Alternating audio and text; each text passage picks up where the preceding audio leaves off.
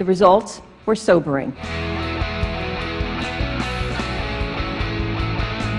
We had identified almost $1.3 trillion in spending that failed to meet one of the three basic metrics we use: timeliness, completeness, and accuracy.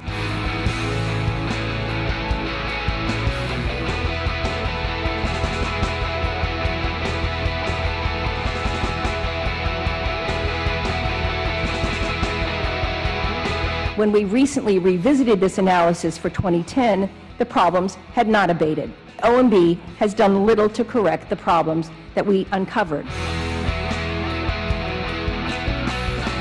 The chairman introduced a sweeping transparency bill, the Data Act, that would transform how we track federal spending, establishing an independent body to track it all on a single website, requiring the use of consistent government-wide standards. This legislation, of course, would put many of the reporting responsibilities into law with enforcement mechanisms that we think are very important.